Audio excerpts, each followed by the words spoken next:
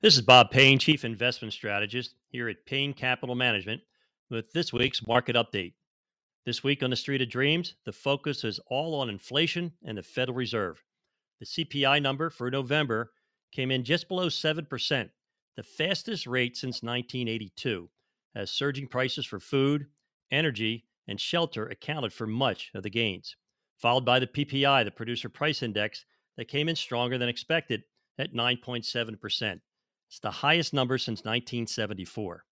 On Wednesday, Federal Reserve Chairman Jerome Powell tried to reassure everyone that he had everything under control and plans on doubling the amount of the monthly taper, reducing monthly purchases by 30 billion instead of the previously announced 15 billion. He also announced that Fed will be raising interest rates but did not announce the date of the coming rate increases.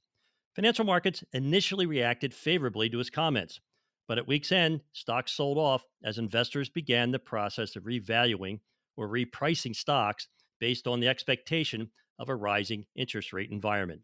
Now, keep in mind, as Warren Buffett so famously said, in the short term, the market is a voting machine. In the long run, the market is a weighing machine.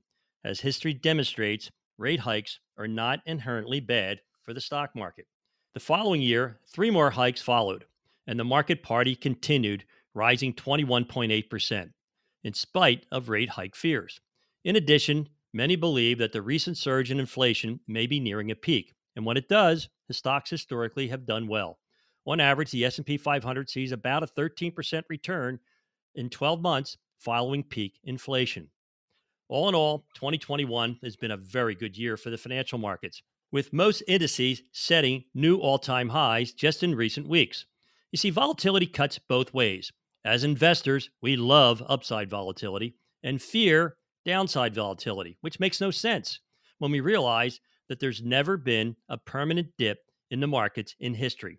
All drops in the financial markets are temporary and have all been followed inevitably by new highs. Downside volatility should not be feared, but embraced as the opportunity it truly presents. My son Ryan and I have 76 years of building low cost, tax efficient, goal based portfolios. For your free evaluation, all you have to do is text or call 844 752 6692. That's 844 752 6692, or just simply call 844 PLAN NYC. That's 844 PLAN NYC.